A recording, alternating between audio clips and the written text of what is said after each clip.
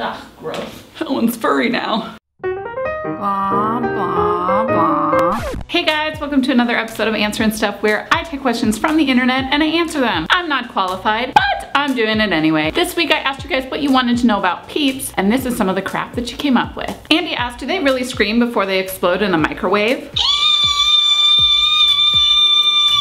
Nick asked, are the shells still only 25 cents? Oh, not that kind of Peep. Times have changed, Nick. They're about 69 cents now. Damn, it feels good to be a gangster. Brent says, have you ever played Chubby Bunny? Let's play using Peeps. Chubby Bunny. Chubby Bunny. Josh asks, is it true that Peeps have no discernible shelf life? I mean, the expiration date says 2 years, but I think that's just a reminder that you still got some time to eat it. Katie says, Black, do people actually like them? Yes. Lauren says, the best exchange from Night of the Creeps is, man, I have good news and bad news. Teen, what's the good news? Man, your girlfriends are here. Teen, what's the bad news? Man, they're dead. What would be the best exchange from a movie titled Night of the Peeps? I have good news and bad news. What's the good news? Good news is your baby's here. What's the bad news? Bad news is you're not the dad. No! Heather asks, do you prefer your Peeps hard or soft? When I'm in the mood to get down on one, hard. If I'm not really in the mood to get down on one, I'm okay if they're soft. Still Peeps for life. Mike asks, can you send a shout out to all my Peeps?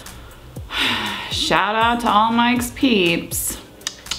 Megan asks, why do people say they are so sweet when they haven't done crap for me? I don't know why you want a Peep to poop. Kinda asking a lot of a marshmallow. Jessica asks, how many different colors are there of them? This many. Kristen wants to know, if a peep falls in the woods, does it make a peep? No, not a sound. Larry asks, why do Peeps get so hard when they are left out for an hour? Fresh air is very arousing. Kayla asks, why are there other holiday Peeps now and how come they never taste the same as the Easter ones? Man, do not even get me started on that profiting bullshit. Mrs. Marriage and Stuff asks, how many Peeps can you stuff in your mouth at once? As we saw earlier, 3. Amanda wants to know, how come Peeps always come in a pack? They're wild, all right? They need to be contained in cardboard and plastic wrap. You do not even want to know what they're capable of if they're left to their own devices.